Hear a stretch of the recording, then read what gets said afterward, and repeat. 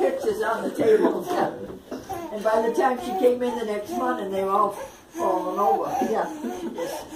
Oh, you were wound up. I had no idea these little chairs would be such a hit. All right, it's the calendar. Yeah, it's the calendar. Happy New Year. Of the King? Happy birthday, dear. Yes, indeed. You're a sweetheart. You already know, everybody in the family is familiar with Elvis eating my apple pie, right? You already know that? I don't know this story, Grandma. You have to tell the You story. know about it? I Say don't no. remember. You know about it already? Say no. Yeah. Elvis came to Seattle in 1956. Okay. He was barely 21 years old. There was no stadium. There was no Seahawks Stadium, no Mariner Stadium. It was at the Rice I need more wine. on Rainier Avenue, the Six Beer Stadium. They have a big outdoor stadium. Anyway, Yeah. a friend of mine was a radio announcer in Seattle.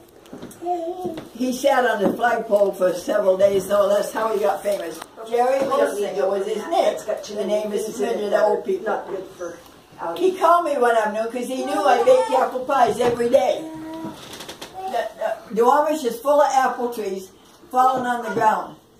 That was one of my things to do, was to go to the neighbors, was to pick enough apple, and every morning, as soon as breakfast was over and Elmer had gone to work, I made 2 apple pies. And they set them on the sideboard. And then one day on the radio, he was talking about it, and he said, boy, that's what he'd really like to have, a piece of apple pie right now. So I took him down an apple pie, and I gave it to him. Now, years later, when Elvis comes to town, he calls me up and he says, Elvis is going to get into Seattle Boeing Field at 2 o'clock in the morning. He's hungry. The guys asked him what he wanted to eat, and he said, well, I hear there's a famous place for apples, so it might be nice to have apple pie. And Jerry Holsinger says, and I know just where we can get you one. He calls me up at 11 o'clock at night to tell me that you better have a couple of apple pies ready. I had 1. I have to go to Boeing Field. Their father's digging in the basement. So I told him, I'm going to need the car. I took the apple pie to Boeing Field, gave it to Jerry Holsinger. I did not get to see Elvis himself at that point. And he took the pie and he gave it to one of his friends.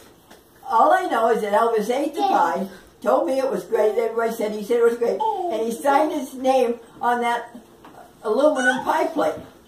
Autograph. Catherine, who's not here, conspicuous by her absence, used it when she was about 4 years old, took it to school for show and tell day. And I had it on my mantelpiece for quite a while. And she took it to school without my knowledge or consent.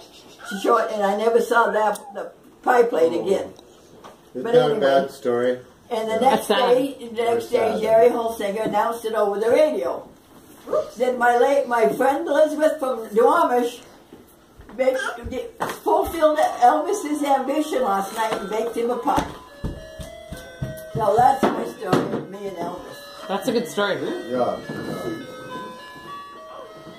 And everybody knows that in Seattle except you. Well, now I know If you it. ever hear it again, you can do what they do, and you can roll your eyes. Oh no, we got to hear about that story again. Okay. I will. Permission to roll your eyes. I will roll my eyes. That's a roll your eyes story. All right. If you ever hear it again, you're supposed to roll your eyes. Oh no, we're going to listen to that story again. I can't believe I'm almost 36 and this is the first time I'm hearing the roll your eyes story. I'm not going to open that. Yeah, I'll take it home and open it. Okay. Yeah, I know. This is my